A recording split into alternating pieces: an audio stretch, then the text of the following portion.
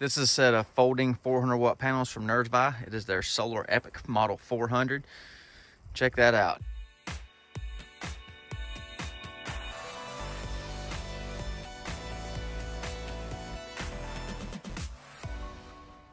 There's a nice set of panels. I showed them deployed because they're not doing me no good folded up. I'll fold them up later on in the video and show you everything that comes with the kit, but you know, if they're not out in the sun, they ain't making power. So here's the NURZVIY Solar Epoch 400 folding panel against some glass. You can see the size comparison, I hope. I'll get you full measurements on it in a minute. Got a good clear sky today, good and cold, so we're gonna test this out a couple of different ways. Gonna put it on a portable power station, see how it tracks on a portable power station, because that's what this is marketed for, is portable power, big power. That's a lot of folding glass right there, if you will. And I'm going to test it against monocrystalline glass panels on a midnight solar charge controller at high noon. So just see how it compares to real glass. Still waiting for high noon for the NURZVIY Solar Epoch 400 to compare to the glass on a real charge controller. But it's on a portable power station, a Zendor. So let's go check and see what it's doing about an hour before peak sun. So I've got the NURZVIY Solar Epoch 400 folder on this Zendor portable power station. An hour before peak sun, the panel's pushing 383 into the Zendor out of a possible 400 rating from the company.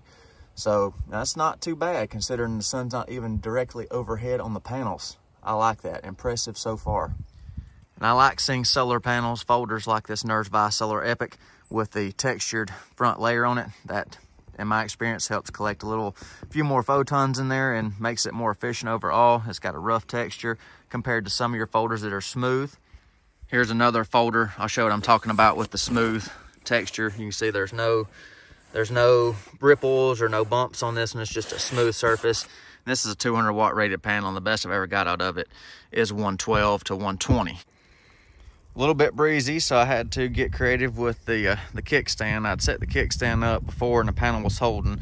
Then the winds come in and start blowing the side panels out. So old broomstick there and 2x4 over there, but I got it as close to straight as I can, considering I'm getting gusts to 35 very often when I'm trying to film. So I'm doing the best I can.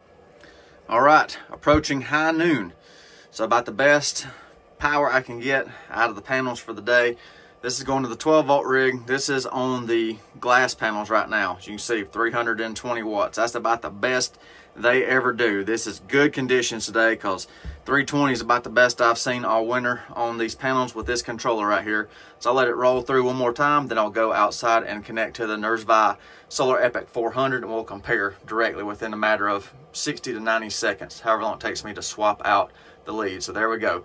319 off of the glass panels. All right, now I've got the NURZVIY Solar Epoch 400 on there. I don't think we're going to do as good because the voltage is quite a bit lower on the folding panel, and this is a long run over 100 feet to get here to this controller. And you saw the glass panels were at very high voltage. You'll see right there, the NURZVIY is only at 32.2. So get a little bit of voltage drop when it's tracking, running that far of a line lead. That's why I had the glass panels set up series with a high voltage to make up for the voltage drop across the long length cable. So that's not reflective of the panel's performance. That's more to do with my wire installation and the added length. So 288, 289 out of the NURZVIY. So you can see the input making it here to the controllers, 32.2 volts. All right, disconnected from the midnight solar charge controller. Gonna put it back to the power station and see what it does on the Zendor power station with just a short little run of wires directly from the panel to the power station. Back on the Zendor, look at the NURZVIY Solar Epoch. Wow, 419, 420 watts out of a nominal 400 watt panel, out of a folder nonetheless. That's good performance right there. That is solid. And how large are these folding panels right here? I'll throw a tape measure on here for you. They're about as big as a sheet of plywood, real close to it.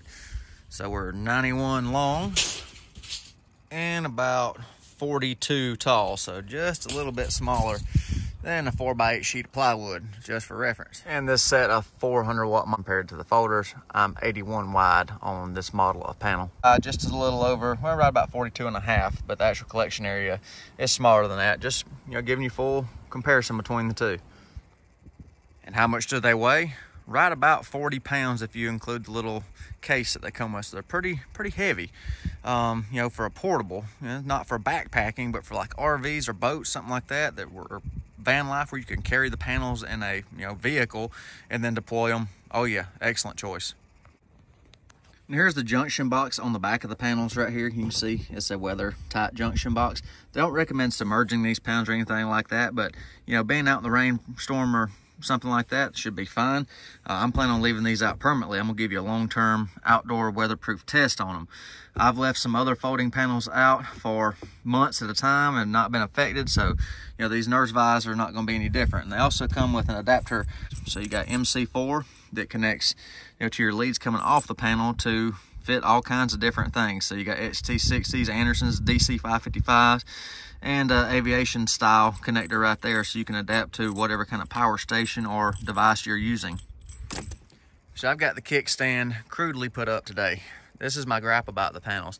It's got a solid board in this section of the case right here. You're supposed to take this section of the case and put it at the front of the panels and clip it in through the eyelet terminals or through the rings down there to support it.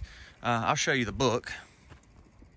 Now this is how they recommend setting it up. So basically it just supports the two center panels of the set of 4 that's on this set. So if you're in a windy situation or uneven ground, that's my gripe. You have to add a makeshift kickstand to keep it, you know, straight as you can get it. So like I said, I've used an old broomstick right there and a 2x4 over there to keep it straight. So that's, you know, that could have some improvement. You could have, you know, maybe some kind of metal stand to go with it, or additional supports for the outsides of the panel. So that would be my biggest gripe so far. But performance wise, you know, does that make up for it? Because it really performs. And there are the official measurements right there according to the manufacturers.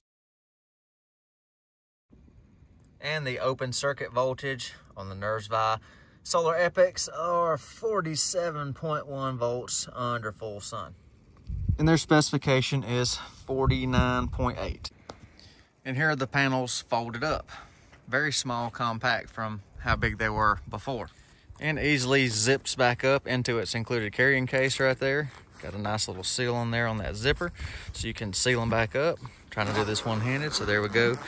Zip them back up, then included straps, carrying handles, so you can put it over your shoulder or, you know, carry them by hand, whatever you want. Nice little case. So you can see, very compact for storage, for if you're camping or whatever. You can stow it in a bunk or something in your RV. If you're van life or whatever, you can stow it in a roof rack or under seats or however you can fit it.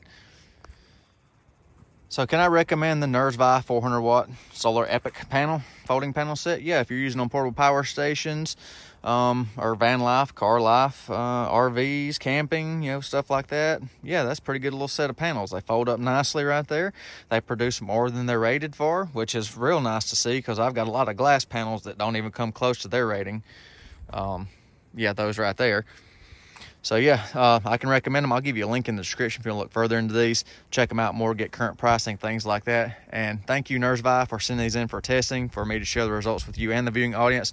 So I hope everybody saw how these panels can perform, and maybe, you know, a use case scenario for you. If you got use case scenarios for folding panels or how you really use them, let me know in the comments section. I'm going to deploy these back out after completing this video and run them in the weather for 6 months to a year, and I'll give you an update video to see how they hold up or if anything happens during that time. So hope everybody enjoyed. Appreciate if you hit that like button. Really helps the channel. Y'all have a good day. Be safe and take care. See you on the next one.